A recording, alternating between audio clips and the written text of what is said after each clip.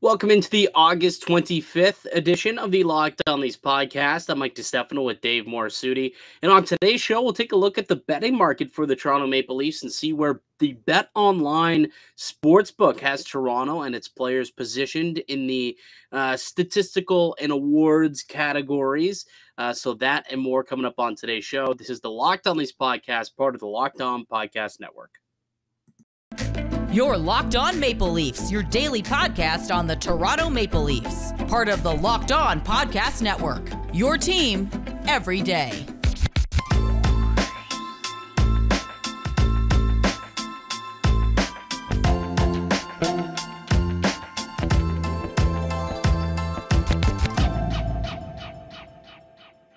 Hello and welcome to the Locked On Leafs podcast, one-stop shop for all things Leafs. I'm your host, Mike DiStefano from TSN 1050 Toronto Radio, also known as Al's brother on TSN's Overdrive and TSN 1050's Leafs Lunch. Joining me, it's my co-host, Dave Morassutti from Sportsnet, also writer for the NHLPA. Locked On Leafs, the daily Maple Leafs-centric podcast, so be sure to subscribe for free wherever you get your podcasts from. You can also now catch us up on video on YouTube. Search up Locked On Leafs on YouTube. Hit subscribe. If you haven't already, that would be greatly appreciated. All right, Dave, it's we're less than a month away from training camp starting up, and the betting lines already starting to filter out.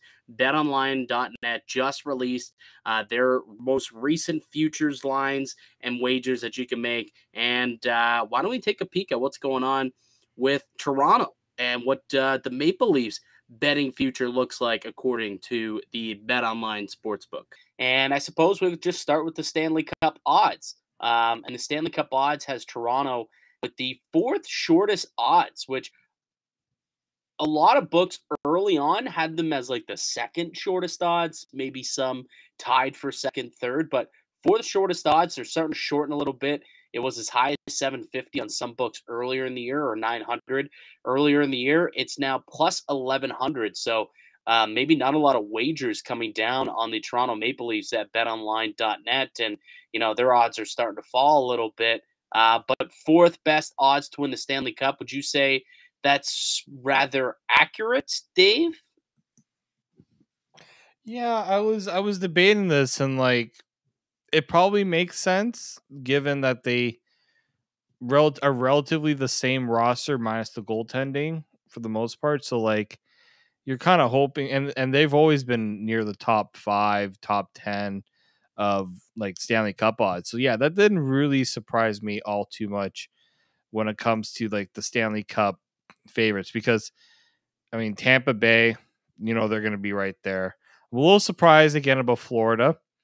Like, yeah, so the teams ahead of Toronto, I guess we should probably say that. Colorado's favored at plus 375. Florida at plus 1,000 is second. Tampa at plus 1,100. Technically, Tampa and the Leafs actually are tied. So I guess you could also say Toronto's the third shortest odds, but tied at plus 1,100. Yeah, like that. I'm not surprised that like Tampa would be ahead of them. I'm a little surprised that Florida is ahead just because of what they went through this offseason, how many guys they've lost this offseason. I guess a lot of people are banking on Florida to have a bounce back, or the Matthew Tkachuk trade is enough for people to wager those down. Then I looked at the teams after. You got Carolina at plus 1,200, Edmonton at plus 1,200, Calgary is at plus 1,600, and then the Rangers at plus 1,800. Like those aren't surprising to me, because I do think the Leafs are the top Canadian NHL team when it comes to Stanley Cup odds. Maybe you can make a case for Calgary to be in conversation. Actually, maybe Calgary at plus 1,600 might be a little bit, might not be too.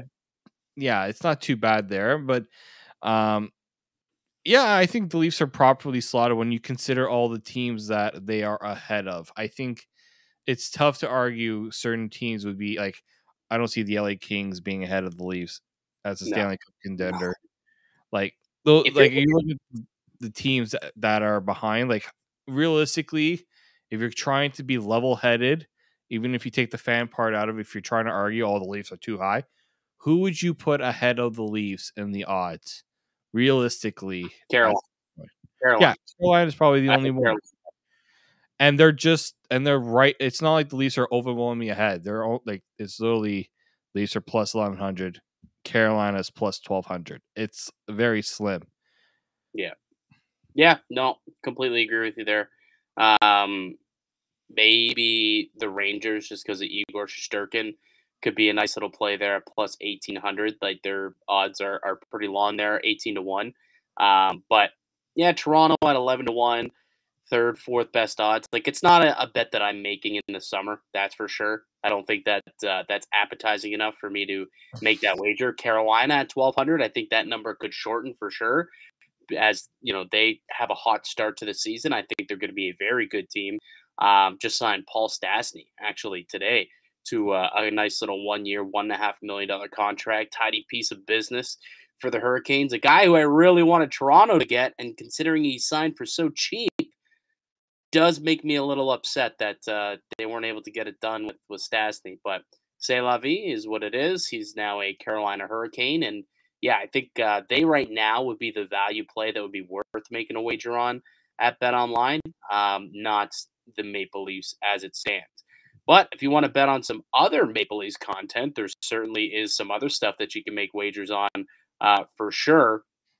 So let's take a look at the regular season point totals for the Maple Leafs. And BetOnline has the regular season point total set. The over-under is 107.5. They obliterated this number last year. Do you expect them to get over this number again, or do you think that there will be a little or there'd be quite a bit of regression if they end up doing this? That'd have to be what, 4? Yeah, it was 8. They finished with 115 points. Yeah, so there would have to be 4 more losses on the record of the Maple Leafs this season since last year. But over under 107.5. Technically, if they do hit the over here, it still would be the second best season in Maple Leafs history. So it is still a really high number. And we talked about a lot this year how that division has gotten a lot tighter. It's going to be much more difficult to get points off your division, whom you played more than any other team in the NHL. That being said, though, Dave, where do you lean? Do you think they can go over that number for a second consecutive season? Or is this a team that's going to be scrapping and clawing and finish with under 107 points? Like I personally think the Leafs left games, like there was a lot left on the bone there. When you consider some of the games that they lost last year, the goaltending wasn't that good. So people are going to say, oh, the goaltending is not going to be good, so that means the Leafs are going to drop a few more games. The goaltending wasn't great last year in the regular season. So that's why I think even if they lose, let's say, 3 games, that still puts them over 107.5 points. So that's why I think the over would be a good play here. It's funny that the Leafs, well, maybe it's not because Tampa did finish below them in the standings. Tampa's at 103.5 for their points total. So the Leafs are favored by 4 more points. So I don't think that's terrible value for the Leafs there in terms of point totals. I think you have to really decide, is the goaltending going to be that brutal that they could drop that many points? It could very well be the possibility. That way, if your mind thinks that way, remember, we bet with this, not with this. I'm pointing to my brain and not my heart. Because I've learned that lesson. That's the first lesson I learned when it comes to putting on wagers. Then if your brain's telling you that the Leafs are going to be absolutely brutal, hit the under on that points total, and then you'll have no reason to complain. Funny enough, Panthers over under set at 105.5. So for some reason, the odds makers higher on Florida and Tampa to win the cup, but still think the Maple Leafs, who are a dominant regular season team, still have them dominating in the regular season and have them as the highest. Would that be the highest projected over-under point total, actually, among all teams? It looks like it potentially could be 107.5. Let's see where Colorado's at 111.5. Okay, so Colorado, 111.5. But outside of them, I think that's the second highest projected total. Yeah. Yep. I'm not. It would be. Yeah, because Edmonton's not that high. Yeah, Colorado, and that's funny because it's So that means it's pretty much Colorado than the Leafs. Yeah. That's really interesting, but I think that just speaks to how the betting lines feel about the Leafs as a regular season team. Yeah, they always perform in the regular season. It's the postseason where they gotta start picking it up and get going. BetOnline.net has the fastest and easiest way to check in on all your betting needs. Find all your favorite sports and events at the #1 online source for odds, lines, and games. Find reviews and news of every league, including Major League Baseball, NFL, NHL, NBA, combat sports, and even golf. BetOnline continues to be the top online resource for all your sports wagering information, from live in-game betting, scores, and podcasts. They got you covered. Head to BetOnline today or use your mobile device to learn more about the action. BetOnline, it's where the game starts. All right, let's see where we can where the Maple Leafs are at in terms of player futures. So the Hart Trophy, which was won by Auston Matthews a year ago, not coming in as the favorite, which shouldn't surprise you. Connor McDavid is the favorite to take his crown back as the Hart Trophy winner. He's favored at plus 260. But Auston Matthews, plus 500, second shortest odds to win MVP. That's not a bad bet. It's not a terrible bet. No. 5-1. And the only thing is, like, I probably would find somewhere else to put my money, like, technically. But at 5-1, I think it's very much possible that Matthews could do it again. Yeah, it is very possible. It's tough to do in the NHL to win back-to-back Harts, but Auston Matthews got a nice little boost from all the talk about him being a Hart candidate. That doesn't hurt your candidacy at all. So yeah, plus 500 isn't bad. I'm just debating: is there somebody lower that has like better? I mean, really, it's Connor McDavid that you have to always beat out. That's like the measuring stick. And if Connor McDavid's healthy, that's a big one for him.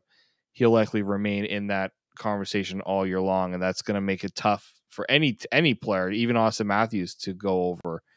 So yeah, I think that's pretty. This 5-1 is not bad. But yeah, I think you might shop around a little bit to just see if where other odds makers have him in the ballot race. Mitch Marner, 28-1. I don't know if people would ever give Mitch Marner. On a team with Auston Matthews, it'll always be Auston Matthews ahead of Mitch Marner, I believe. Yeah, it's just, nice to see him getting a little bit of respect, at least being ranked amongst the top players out there.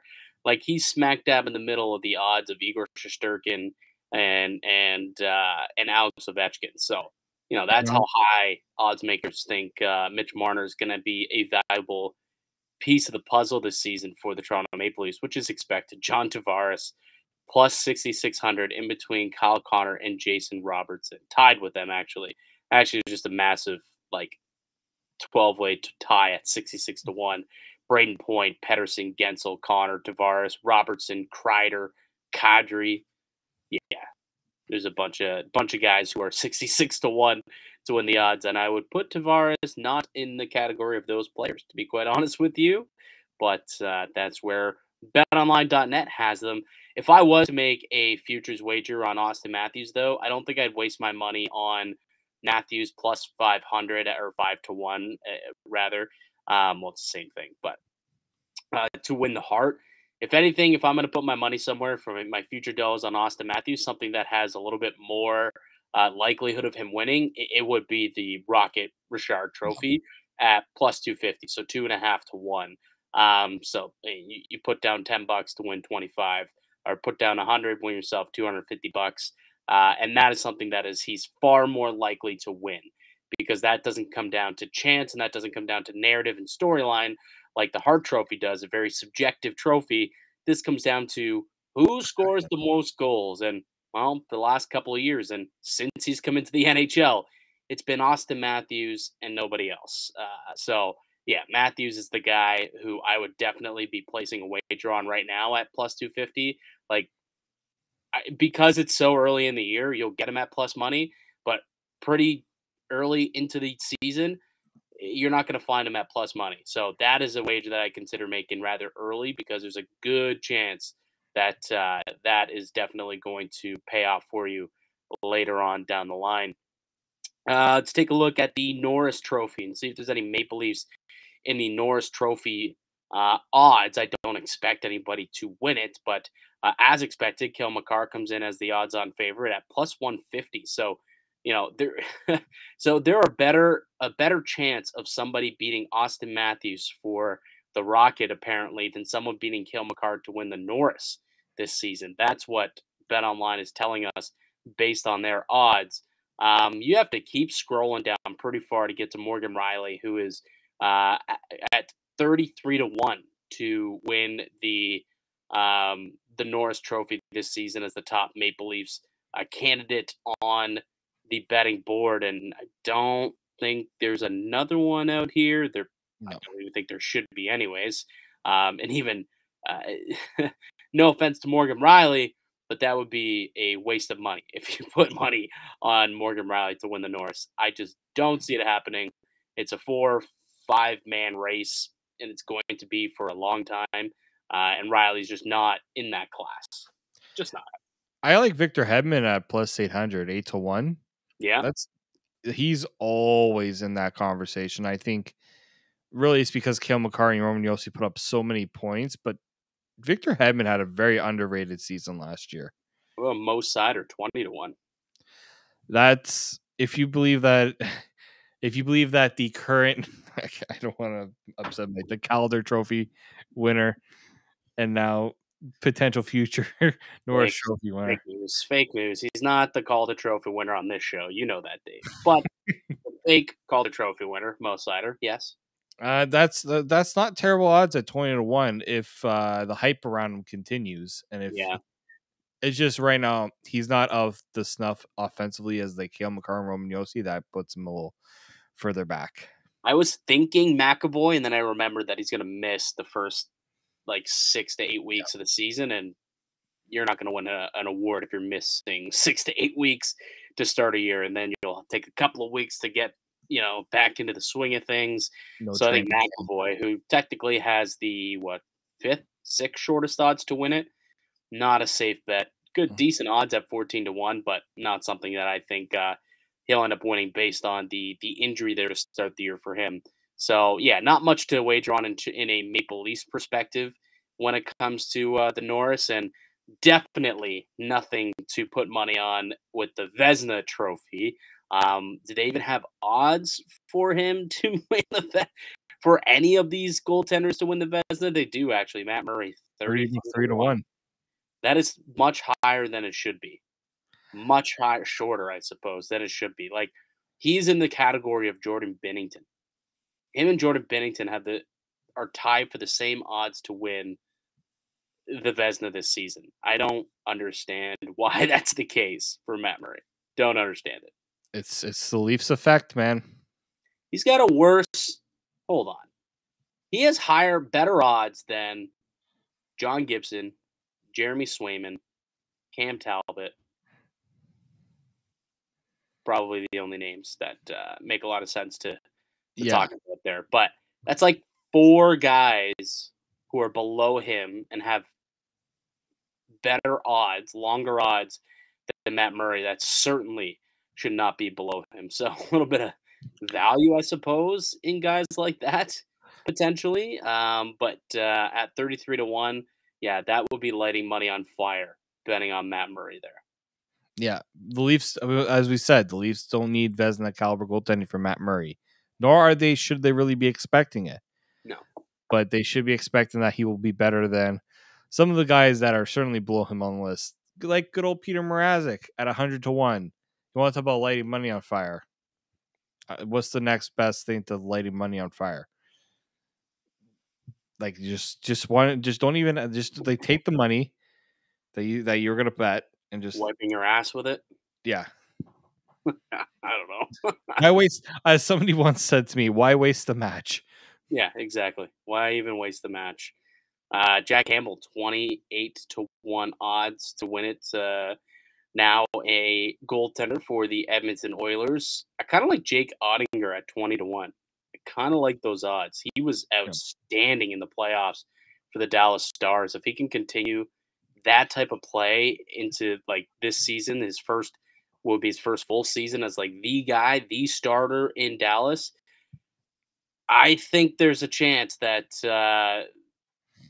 20-1 isn't terrible odds. It's not Neither terrible odds for him. is Dapper Demko plus 1,600. Markstrom Markstrom. Markstrom plus 1,400. I like a couple of long shots here when it comes to the Vezina, but when it comes to Maple Leafs and the Vezina, I don't like at all. Not one bit. Not one bit at all. I think that's it in terms of anything else that we have here in terms of NHL and Maple Leaf stuff. What is there to make the playoffs? I'm curious what the no would be for Toronto. It's Actually, probably look at the division.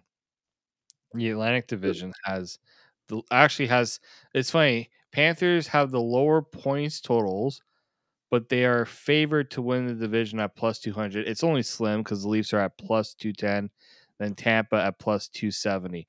That's how close people are expecting this Atlantic Division race, because the top three are that close to each other in the odds. It's so tough to like. That's why I don't bet on the Atlantic Division, because that's just going to be way too unpredictable, in my opinion. Yeah. This top three could end up in any which way. It really, really could. Toronto can end up on top. So could Tampa.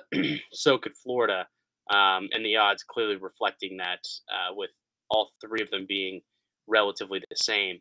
But Florida, I don't understand. How do you possibly have Florida with the best odds to win the division, yet in your team totals, you have the Maple Leafs up at top? So this is an example of, if you wanted to make a wager, instead of wagering the over-under for totals, maybe you're actually better off if you think Toronto goes over that 107.5 point mark.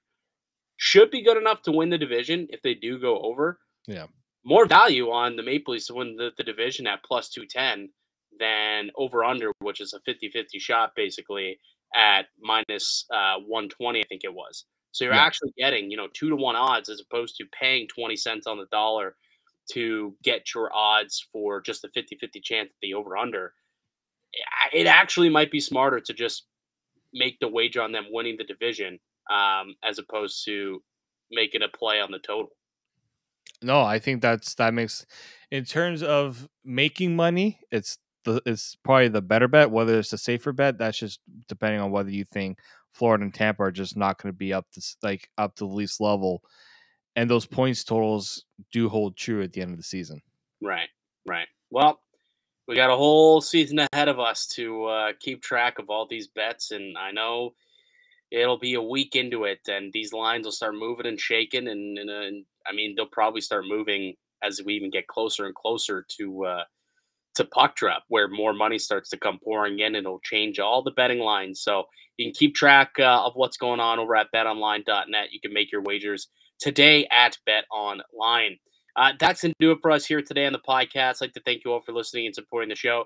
You can subscribe to the Locked On Leafs podcast on all podcast platforms and receive daily Leafs content. Follow myself on Twitter at Mickey_Canuck. Follow Dave at D_Morassutti. If you're watching this on YouTube, please leave a like and a comment down below. Really helps with the algorithm too.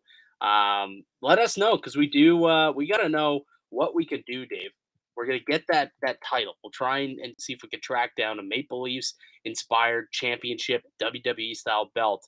And we got to come up with some sort of competition so we can pit ourselves against each other and compete for that title, for the chance to wear that belt here live on the Locked On Leafs podcast. So if you have any ideas, any suggestions of the type of competitions we could do, leave a comment down below and let us know. And then we'll try and get that done for this upcoming season. Fun little thing that we could do this season. All right. We'll be back with another episode tomorrow, ladies and gentlemen. But until then, keep it locked right here on Locked On Leafs.